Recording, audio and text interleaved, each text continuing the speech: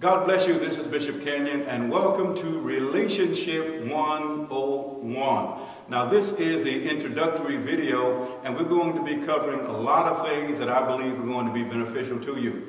Relationship 101 is for those of you who are married, it's for those of you who are dating, and it's for those of you who may not be in a relationship right now, but the information that I'm going to be sharing with you will be very relevant and helpful once you begin to date. So I want you to tell your friends and family to tune in. It's my intention to make a video post every week, or rather every day, so that I can dispense this information to you, because the reality is that relationships are in trouble.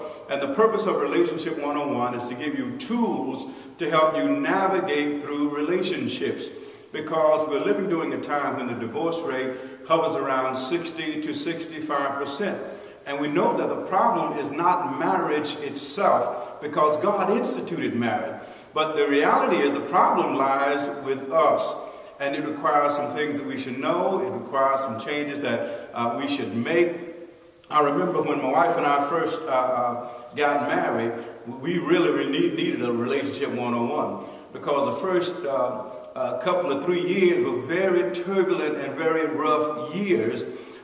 Some of you who are watching me, you may have seen the movie The Matrix, where this fellow was so fast that he was dodging bullets and everything. I believe he got those moves from me. Because very early on, we've been married about 26 years now, but very early on in the first 2-3 years, my wife would get angry, and she was a thrower. She should have been a pitcher in Major League Baseball or something. She was a thrower. But I got so good at dodging. I was the matrix in our marriage.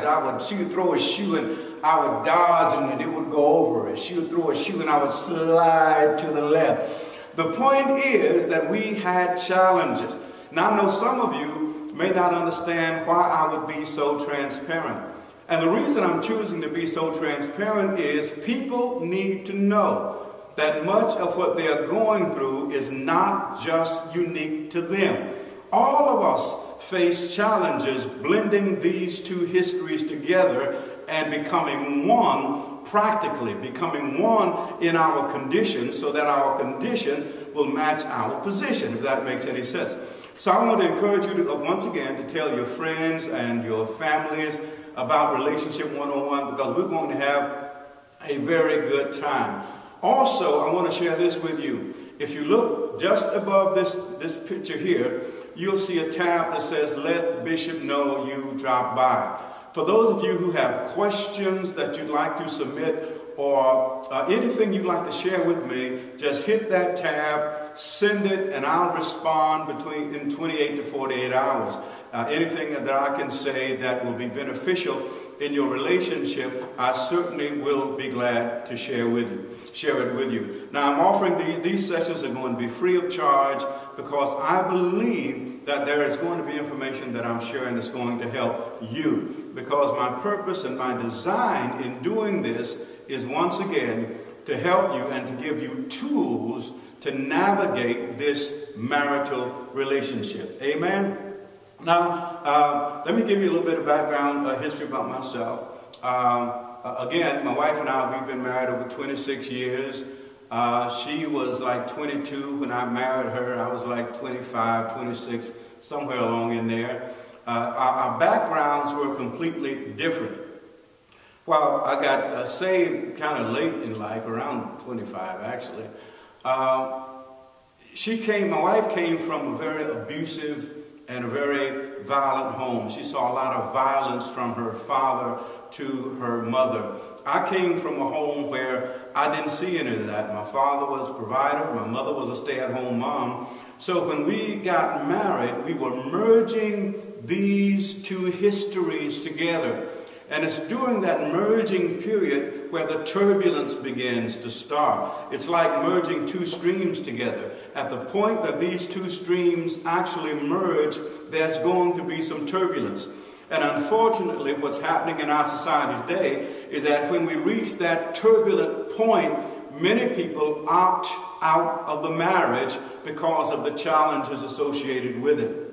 So with that in mind, what I'm going to start talking about today, just briefly, before we get into the actual marriage of it, I want to talk to you about dating, because everything starts with dating.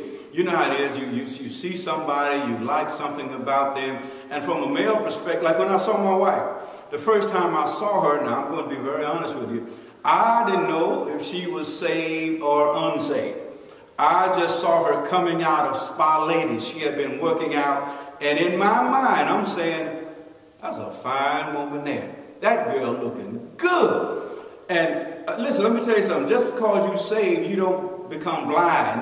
When folk look good, they look good. It just so happens that a friend of mine who was with me, he knew her. And he said, hey, that's Tan over there. So he waved at her, and she was walking, had to come past us to get to her car anyway. And she stopped and she started speaking. And while she was talking to him, I was checking her out, you know. I kind of said, this is all right here, you know, understand what I'm saying. So one thing led to another. We began to talk, and as time went on, you know, I saw that there were some things about her I really liked, and I guess she saw some things about me she liked as well. So we went through this stage of just wanting to get married, and just always on the phone. You know how it is when you first start dating, you're always on the phone. And sometimes you're on the phone just talking about a little bit of nothing. You're talking about, what did you do today? She said, well, I didn't do anything much. What did you do today? You see, the content of the conversation is irrelevant at that stage. All you know is that you're talking to someone that you enjoy being around. You want to communicate with them. You want to reach out and touch them. You want to hear their voice and that kind of thing. So we went through that, and then as some time passed, we got married. And then after the wedding rather, then came the marriage. And we had to learn to merge these two histories together. All right? That's just a little bit about me. We've got two children, two grandchildren. My grandchildren love Pawpaw. No, they like Pawpaw. They love Grandma. Whenever she's around, I have to take second place to her, but that's all right. But so I love my grandkids. I have two children, a girl and a boy. And we're just excited about what the Lord is doing. Amen? So, now, from the dating perspective, here is the number one thing you've got to understand about dating. I believe the number one reason you date, or the number one thing that should be a priority when you're dating, is information. You date to gather information, because when you begin this dating relationship with this person, you don't know a whole lot. You know very little. And at that, the genesis of the relationship, everybody is putting their best foot forward. And you may know 5% about that person, but there's another 95% that you don't know. So dating is all about gathering as much information as you can so that you can make an intelligent decision concerning whether or not you would like to continue the relationship with this person. Once again, dating is about 411. Getting accurate information, getting the information you need to know about this person that once again will help you make a good decision concerning whether or not you want to continue in the relationship. Unfortunately, what goes on many times is during the dating process, you don't get enough info. Amen. You have got to get information. The purpose of it is to get information. And the more information you get, the better you'll begin to feel about whether or not you should pursue the relationship. So I want to encourage you, if you are dating, don't allow your emotions to get so caught up that you don't gather as much information as you can. And the reality is, to get good information and accurate information, it takes time. Some of us are moving too fast. To get the right information, it's going to take some time. Listen, I've got to go right now, but I'll be back shortly. I'll give you another post tomorrow, and we'll talk a little bit more about this. Now, these counseling sessions, which that's basically what they are, I'm offering them free of charge, but if you find them beneficial to you, I encourage you to make a donation of any size. Once again, this is Bishop Kenyon saying thank you so much for coming and being a part of our online community.